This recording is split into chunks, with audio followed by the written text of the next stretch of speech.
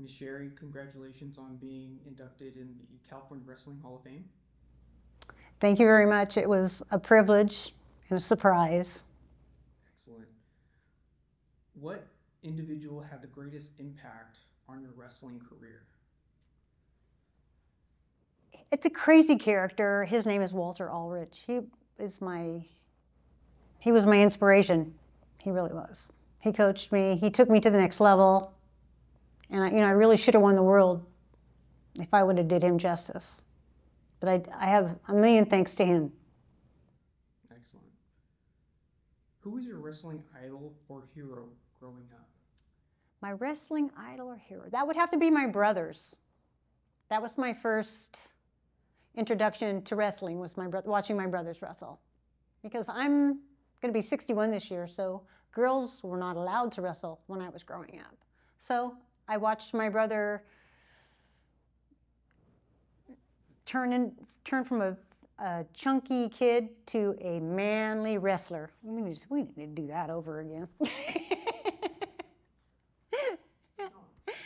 Anyway, he was just kind of a short little fat kid, and then he started wrestling, and within a few years, he was a lean, mean wrestling machine, and that always stuck with me.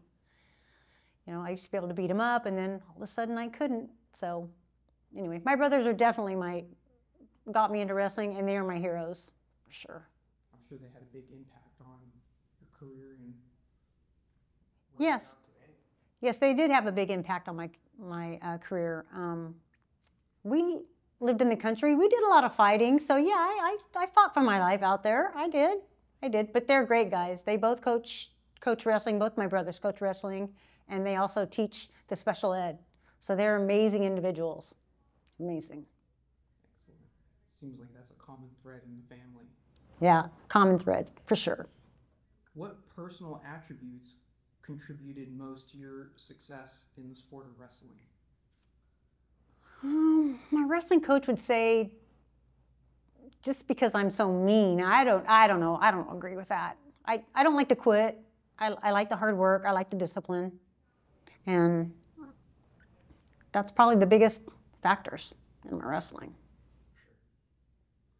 Throughout your wrestling career, what's the single most memorable match or event that you can remember? Gosh, there's so many. Probably the most memorable match was when I was wrestling in France and I threw my first 5-point throw. I had picked a girl up in practice earlier in the day, and my coach, Mike Durow, pardon me, he said, if you pick up another girl, I want you to turn around and find me. So I picked this girl up, and so I'm turning around looking for Mike, and all he did was yell at me, throw, throw. I'm like, I knew that. But it was kind of funny. It took me a while to throw the girl once I had her picked up, and that's probably my most memorable match. That's huge, 5 points. That's a big one. It was something. What made you get involved in wrestling? My boyfriend at the time, we had went to the high school match, and we were a little saddened by the competition in the town that we were living in. So he decided that he was going to start coaching the elementary kids. So he got the school to put together a team. And the first day of practice, he had 75 kids come out. So I get this panicked phone call, Sheri, please come down to the school and help me.